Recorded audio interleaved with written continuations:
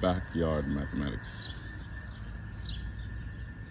So here you have middle school math meeting linear algebra.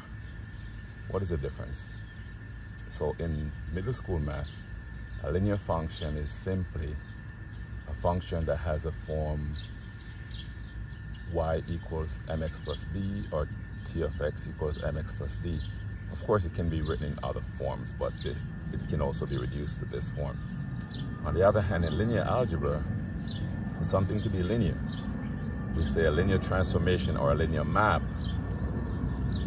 we must have that the b in this situation, if we're going from r to r, t of x equals mx plus b would be a linear transformation only when b is equal to 0.